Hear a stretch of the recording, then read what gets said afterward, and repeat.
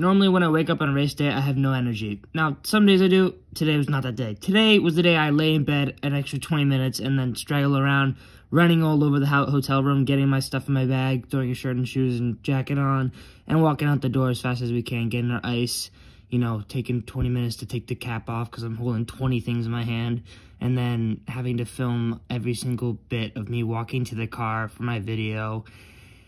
And, you know, normally I'd put the music on at this point, but for the sake of this video, I'm going to be showing you guys the behind the scenes of what I kind of have on my race day and how I kind of think and act, and, you know, my literally, you know, like getting on deck and seeing people eating my food, and yeah, nobody cares about me showing the area. But I got my warm-up in, and then it was time for my race time.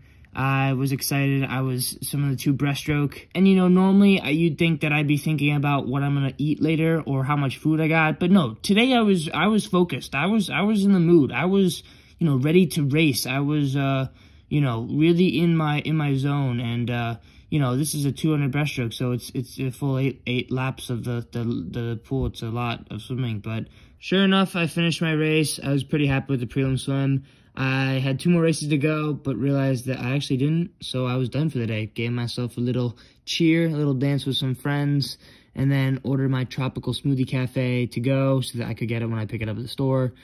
Headed out, changed, and kind of showed the whole leaving process. I don't know why, but had to wait for my ride. That took for a while.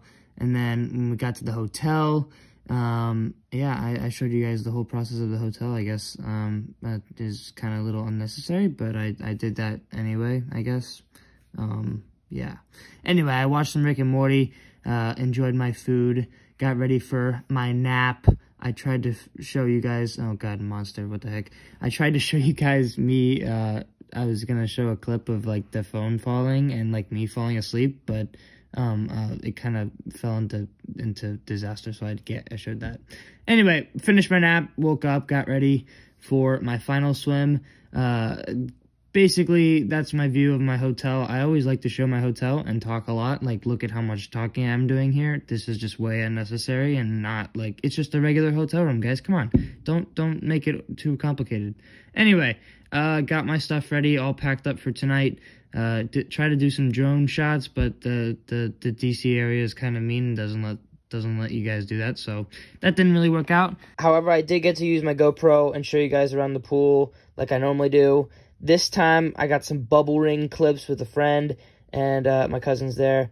But then they're actually pretty good. But it was sure enough my turn, and of course, you know, all you get is like bubbles from me. Pretty embarrassing, but you know, I can work on it. I'll work on it. Don't worry. I'll get better. But sure enough, got my inhaler, got ready for my race, and it was my final swim. You know, this meet was a kind of a tune-up meet for NCAAs that I got next week. So just kind of getting ready and doing what I need to do for my race rehearsal. Other than that, me and Neo, I was trying to get some thumbnail clickbait pictures, and didn't really work out well because we ended up I don't know, they just weren't that good. So hopefully the one that I have right now is good. So personally, I wasn't a huge fan of this video, but let me know if you guys liked it. If you do, maybe I'll do more. If you don't, I'm just gonna stick to epic regular vlogs. I'm gonna be doing some epic stuff coming up. Stay tuned. See you guys later.